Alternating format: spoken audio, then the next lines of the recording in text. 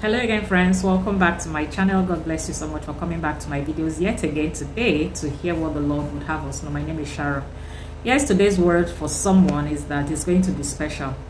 It's going to be special, very special. Yes, you have been that person that has, of course, experienced a lot of grief in your life, bitterness of soul, heart, whatever it is. You have not experienced more joy in anything that you set out to do. Life has dealt you a whole lot of blows than you can count, and today your word is, what is coming is going to be very special. What is coming for you is going to be very special. God is going to bring a story in your life that will wipe away all other stories of woes that you've experienced. I pray this word is for you. This is as simple as the word is. Nothing added to it, nothing removed from it. But to you, whose word it is, it will give you some level of hope.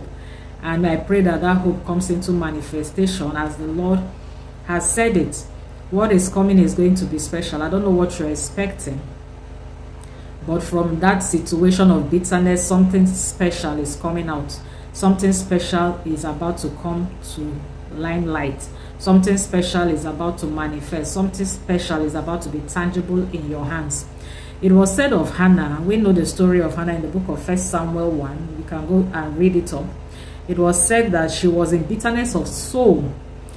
Just because she didn't have a child, she was in bitterness of soul. She wasn't a happy woman, basically.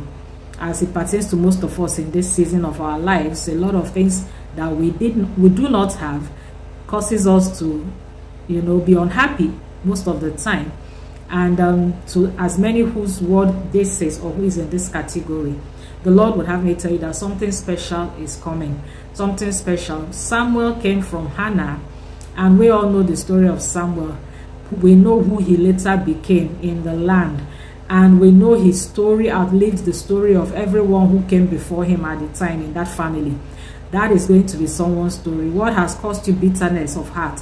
What has caused you pain and sorrow all of these times is coming in a big way. It's coming in a special way. And yes, it will outlive, outlast, outshine a whole lot of persons that has gotten that thing before you. That is someone's word today, and I pray it meets you well. Please be comforted. Be comforted. Be comforted. The Lord is bringing something special out of that bitter situation in your life. And I pray manifest speedily for you in the name of Jesus.